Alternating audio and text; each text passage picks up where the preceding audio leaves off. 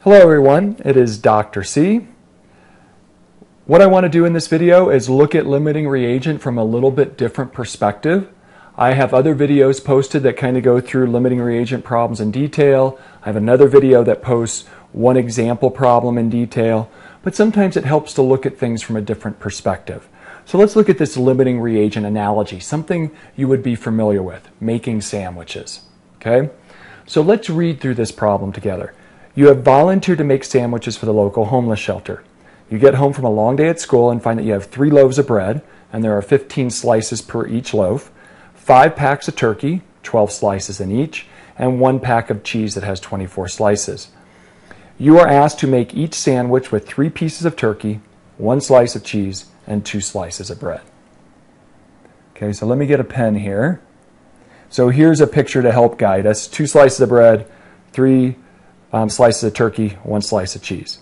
So this is really a limiting reagent problem, right? Most likely one of our ingredients is going to run out first, unless somehow the manufacturer of the loaf of bread got together with the deli, got together with the maker of the cheese, and they made sure that the packages all worked out right. Not likely, right? So this is really a limiting reagent problem. Here are our reactants. And here's our product, the sandwich. One of our ingredients, one of our reactants is going to run out first. We need to find out which one. Now, this is something you're familiar with. You could probably look at the numbers and figure this out, but let's set it up like we would do a limiting reagent calculation. Okay, let's do a calculation here. And the way, if you look at my prior videos, I like to treat each reactant separately. So we're going to take the bread, and based on the number of slices of bread, how many sandwiches could we make? And then let's look at the turkey. Based on the slices of turkey, how many sandwiches could we make? And then let's look at the cheese. Based on the slice of cheese, how many sandwiches can we make? Okay, whichever one limits how much product we can get, that's our limiting reagent. All right, so let's start with the bread. So we have 3 loaves of bread, 15 slices each, 45 slices. Now we know we need an even number of slices. Okay, so we're going to start with 44 slices of bread. And we know for each sandwich we need 2 slices of bread. Okay, what is that 1-to-2 ratio kind of equivalent to? Yeah, our mole ratio in a stoichiometry problem. There's our ratio between product, the sandwich, and our reactant. Slices of bread cancel, and we get 22 sandwiches. That's pretty cool. Okay, so there's our, in effect, if you want to try to compare that to a normal limiting reagent problem, how we go from moles to moles. Okay, now let's go to the turkey. We have 5 packs of turkey with 12 slices each. 5 times 12, we have 60 slices of turkey. Okay, how many slices per sandwich? 3 slices. 1 sandwich,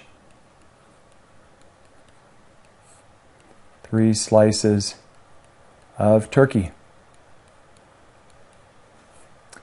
And that will give us 20 sandwiches.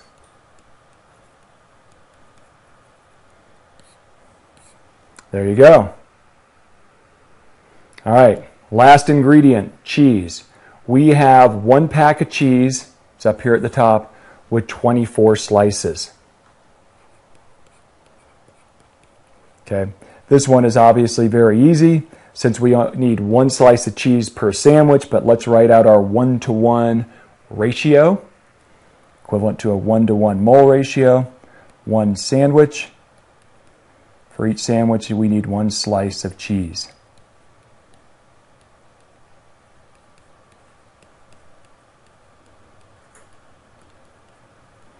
All right, so slices of cheese cancel. So what you should see here, this is like a limiting reagent problem with 3 reactants. We treat each reactant separately and find which one limits how much product we can get. The correct number of sandwiches we can make are 20. and turkey would then be our limiting reagent. Okay, turkey would be limiting. So looking at the questions, probably should have read through these first. How many sandwiches can we make? Got that, 20 sandwiches. Which ingredient limits the number of complete sandwiches that we can make? The limiting reagent. That's the turkey. Part C, which ingredients are in excess?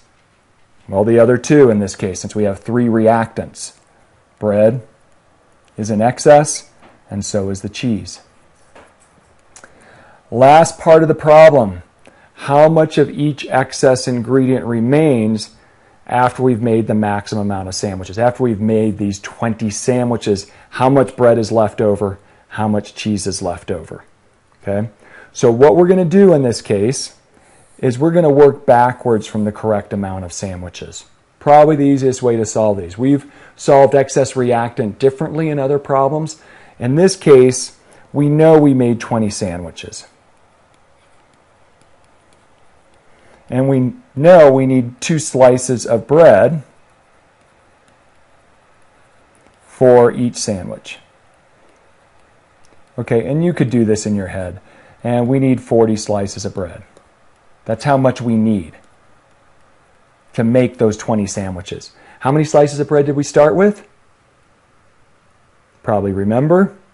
It wasn't 44. Remember, I went to 44 because I knew I needed an even number. But we had 3 loaves at 15 slices each. So we started with 45. We reacted 40 slices. Okay, bad analogy. We used 40 slices to make those sandwiches. So we had 45 slices of bread to start. 40 reacted. Okay, I better stop. We have 5 slices of bread remaining. In excess, however you want to say it. All right. So there's excess bread, 5 slices left over. We can do the same thing for the cheese. Again, this is somewhat redundant. You can do this in your head, but let's write it out as we would write a mole ratio. We need 1 slice of cheese to make 1 sandwich. And so we're going to need 20 slices of cheese to make those 20 sandwiches. Okay, makes sense, right? How many slices of cheese did we start with? I have it here on part 3, but we can scroll up to the top if we want. We started with 24 slices of cheese. 20 reacted, 20 were used to make the sandwiches. 4 slices of cheese in excess. Oh, I'm sorry, that's a C.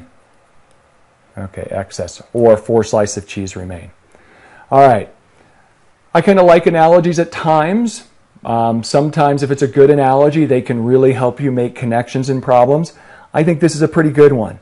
We're familiar with making sandwiches, and this comparison between ingredients as reactants and the product that we want to make, and realizing that one of our ingredients is going to run out and limit how many sandwiches we can make.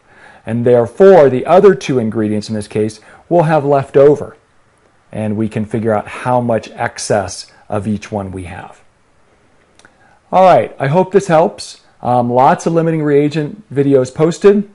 Please let me know if you have any questions. Have a great day. Take care.